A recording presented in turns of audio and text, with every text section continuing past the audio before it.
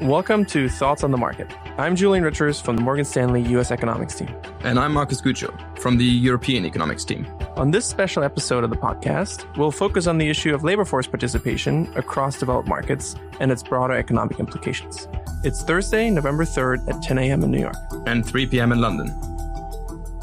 It's no secret that the COVID pandemic profoundly disrupted labor markets across the globe. Labor shortages, rather than unemployment, have now become the key challenge to economies everywhere, and the Great Resignation has become a catchphrase.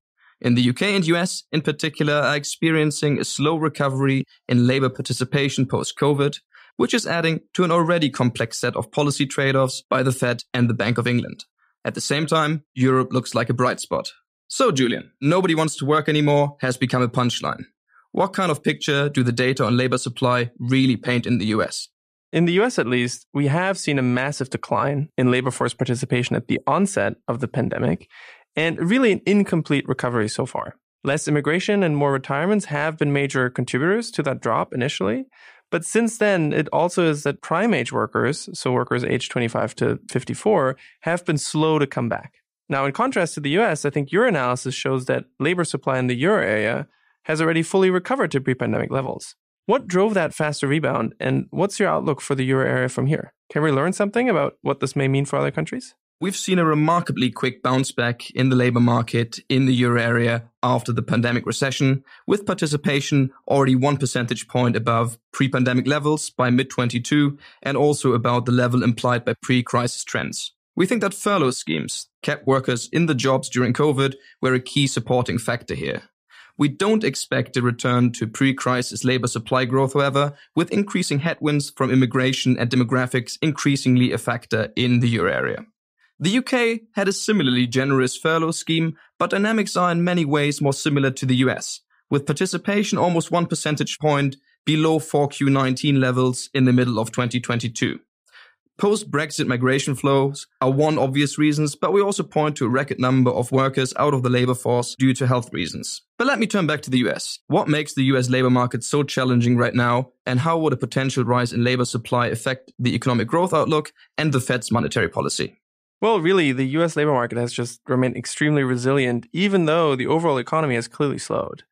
The US economy is also now producing a lot more output with about the same amount of workers as we did before the pandemic. So structurally, labor demand is still high. At the same time, a lot of the losses in participation among older workers will not reverse. But prime age workers have been coming back, and there is still more room for them to go. So prime age labor force participation should be increasing, and that will be key for some relaxation in the labor market. For the Fed, that's key, right? Removing pressure from the labor market is very important to feel more confident about the inflation outlook. Wage growth has been extremely high because there still is a pretty significant shortage of workers, and workers are quitting at high rates to go to higher paying jobs. Now, as the economy slows more and labor demand begins to cool, that should lessen. But really, getting more people into the labor force is just going to be key to see wage growth moderate and the unemployment rate go up for good reasons and not for job cuts. So an expansion in labor supply, in particular if it's coming from more prime age workers, is really key to manage the soft landing the Fed's looking for. Markus, how about the ECB and the Bank of England? Maybe walk us through the thinking there and give us a sense of the outlook for the UK and the euro area into 2023. So the ECB is facing a different set of issues altogether. Labor market supply is closely monitored, but with wage growth really rather modest to date, despite record low unemployment, much less of a focus for monetary policy. Instead, with rates still arguably in stimulating territory, the near-term focus continues to be on policy normalization, eventually also QT, while fending off concerns about fragmentation. The picture for the Bank of England is somewhat more similar to the one faced by the Fed. The more labor supply bounces back, the less the Bank of England has to lean against demand. With a recession ahead and a bearish outlook on participation, most of the slackening will likely be done via the demand channel, however. Markus, thanks for taking the time to talk. Great speaking to Julian.